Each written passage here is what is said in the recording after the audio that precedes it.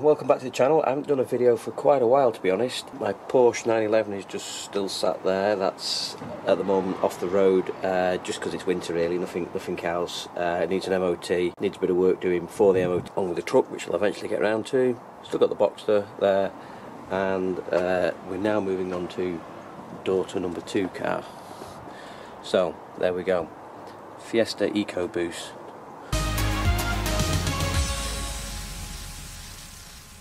Daughter's number 1 car is at the back, Fiat 500, which is still running well. So we're now moving on to daughter number 2's first car, which is an Ecoboost, and ironically she's now got the newest car in the family. So what have we got? Well, we've got a 1 litre Ecoboost Z-Tech, which is very nice blue colour, 4-door, 100,000 miles, quality assured, so it's great. You may spot the first problem, it's got a flat battery. It's on about 102,000 miles, no body damage, not Cat S, not Cat N. Nice and straight, nice and clean inside. But the real thing is the engine. By now you'll know me, I don't buy anything that works well. I always have to buy something with a problem for a challenge. So this has got the classic death rattle of an Ecoboost, which basically it's got a wet belt, which is basically a cam belt in oil. Cam belt, 100,000 miles in hot oil, starts to degrade. The bits get sucked up into the pump, into the gauze of the pump. The pump then can't pump any oil around it, starves the top of the engine of oil, and it has a horrible death rattle noise. Now I have momentarily just started this just to see how bad it is, and it does sound very top endy. Now I've bought this with the proviso for the cost that it needs a new engine, so worst case scenario, take the engine out, put a new engine in. But that would be no fun, would it? If we just take the engine out, put a new one in and it works, that's the end of the series. What would be more interesting is, can we save this engine? There's a cover missing off here, which I haven't got, but it looks like none of these bolts have been disturbed. So I would say no one has actually been into this engine to see how bad it is. My theory is, strip the top of the engine down, let's have a look at the cams, see if they look worn, get it in the garage, get it on the ramps, get the sump off, drain the oil out, let's look if there's any metal particles in the oil. If we've got that, then that's a bit of a thumbs down. Have a look at the oil pump's going to be blocked for sure, because that's the cause of the problem. We're going to then take the baffle plate off underneath, take the big ends off, the main bearings off, have a look if they've got any damage, assess it then. So we've looked at the top, looked at the bottom, looked at the quality of the oil, and we'll take it from there. If it's completely had, it's a write-off, and then it's going to have a new engine in. The easiest thing for that is to take all the front end off the car, and then a bit like the Fiat 500, rather than lift the engine out, you're sort of pulling the engine forwards. You've got to take it off the gearbox and pull it forwards. However, I would just like to be able to get this engine running again, but it just sees how much it costs. You know, if we're into regrinding the crank, doing the top end. Obviously the cam belt hasn't snapped because it's rammed before, so we haven't got any bent valves. Let's just see if it's recoverable. If it isn't, worst case scenario, new engine. First thing you'll notice, if you watch the first series on doing my daughter's Fiat 500, the lighting was appalling. Well, I've now got LED lighting in the garage. Okay, so let's take a look at the patients. So what have we got? We've got a 1 litre 3-cylinder engine. So 3 cylinders, 1, 2, 3. Turbo pipe all the way around. So air filter, the air comes in that way. Let's do it that way. Through the turbo, it's got an intercooler, which you can't quite see, but it's down there. Let's get a light on that. So it's got an intercooler just there, and then it goes into the engine there, through the throttle body. Got to say, I'm not a fan of this. Reminds me of some sort of lawnmower engine cowling. They could have made that a bit prettier, couldn't they, with a turbo at the front? Anyway, it has oil in it. Somewhat normal colour. It's not silver, it's not sparkling, so that's a positive result at the moment. The car's actually done 102,000 miles, and it was last serviced at about 99,000 miles, so it's not done many miles since. It's got a full service history, so it's always been serviced and had the oil changes done. Collecting leaves already. And basically the story goes that an older couple had it, or maybe that's always the way, no one's going to say a boy racer had it, are they really? An older couple had it and it just went bang on them. So the question would always be, is how long... Oh, I was looking to wear that t-shirt tonight, I wondered where it had gone. Anyway, the question will be is how long has it ran when the oil leak came on and it started making a knocking noise. That will be the death of the engine. So what I'm going to do it in a controlled way. Like I say, ultimately, new engine, not a problem. But what we're going to do, what are we going to do? We're going to jack the car up in the air, that's what we're going to do. We're going to take the oil out and drop it into a pan and have a look at it. And if it looks like silver paint, we know we've got big problems. Then we're going to take the sump off, have a look inside the sump, look if the oil pump's blocked. We'll take the baffle plate off, we'll have a look at the crank bearings and the big end bearings, and we'll see what they're like. If they've got sign of wear, then it's getting a bit dodgy, probably needs a crank regrind or a polish. Then we're going to come up the top here. In fact, I might do that first actually. Let's do the work at the top first. We're going to take the cover off. It's got to be done anyway at some point. Take the cover off and we'll see the wet belt through here. I know it's not snapped because it's ran, so we haven't bent any valves. And I just want to take some of the caps off the cams, see if they're starving of oil, and just get a feel for which way we're going to go with this engine. So let's crack on. I've never worked on one of these before. The last Fiesta I actually worked on was probably my XR2 Turbo, which was many years ago.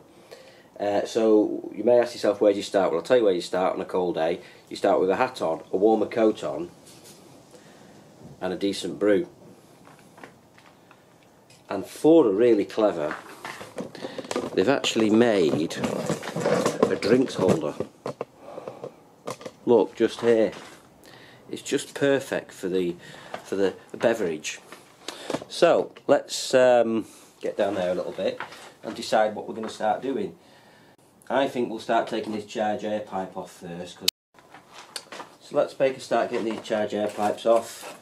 I might skip some bits of this because it might get a bit dull and a bit slow.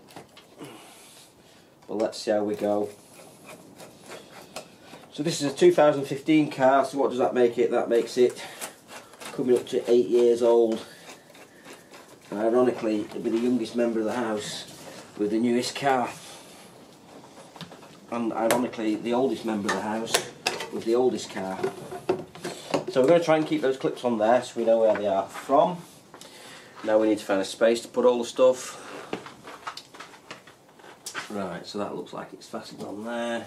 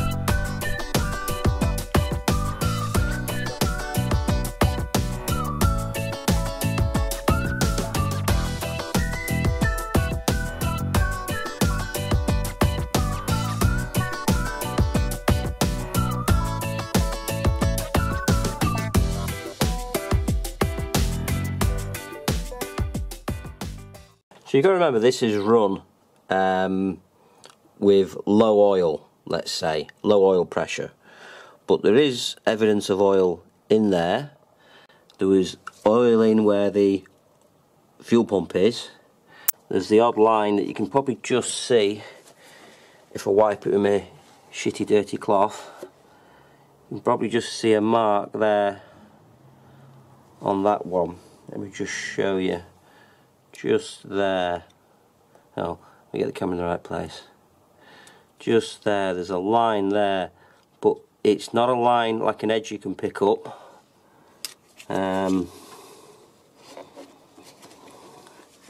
Same on that one. Again, it's not an edge picking up. Oops, sorry. On that one there, it's not an edge that's picked up. I mean, whose idea is that? You can just see the graininess of it, and it'll start to fall apart, and you can see, well, I think you can see there's some splits in there. So I'm optimistic at the moment, but the problem is these here were starved of oil, making the noise. I can't see any metal in the bottom there. So what I'm going to do is take one of these caps off here and have a look what the bearing face is like.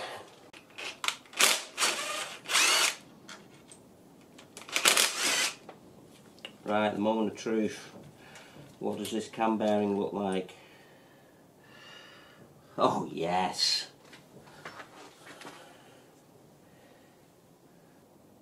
See if you can see that. That is oiled. It's not dry. It's oiled.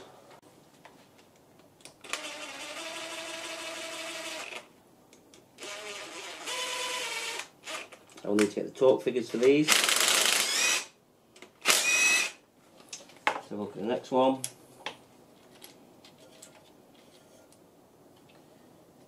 Yep, again, oil, no metal particles. Bear in mind this engine has done 100,000 miles. That is not damaged. So far it's looking good. I've still got 3 to check, but it's looking good at the top end.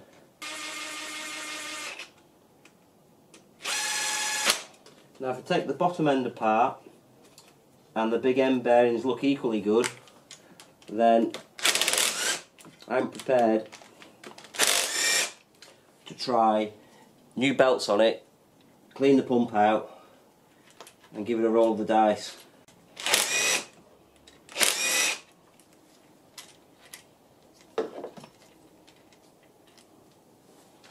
On this one, just a bit of a line, but again, nothing much.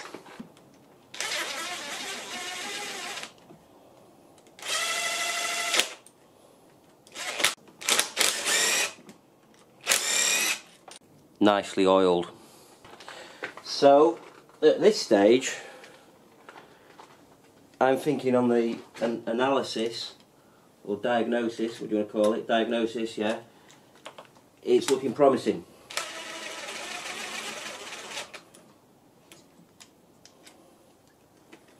I'm just going to bring you in on the engine here and show you what I've found so far, which I'm thinking is looking pretty positive. Fuel pump there, so the cam is operated by the belts here, and that will have a little cam lobe on the end which will push up and down and push the fuel through. You can see these, there's probably a little bit of a pickup there, which is not much. It's nothing I can feel with my nail. I'm not going to get upset about that. I've had all these 6 caps off, which are only plain aluminium, and basically if these were starved of oil, they'd have just ate themselves up. By the belt deteriorating here, I mean, you can feel it, and then blocking the pump at the bottom, which has been reducing the oil pressure. So I think, fingers crossed, we could be alright. I'm going to call this part 1. Part 1 of the Fiesta, for my second daughter.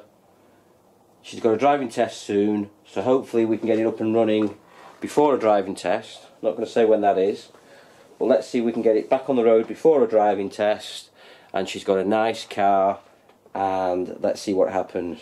Now if my friends are watching this, they do say I have the luck of the devil with buying cars and fixing them. Let's hope this is continuing now. For the other cars I've got, still got them, still got the Boxster outside, still got the 911, which I'm going to be working on because we're going to Le Mans this year because it's 100 years Le Mans, yay.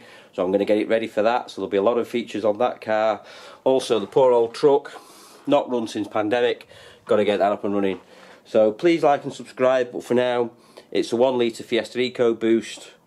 Let's see if we can resurrect the engine, not just fit a new engine. Right, bye for now, see you soon, bye.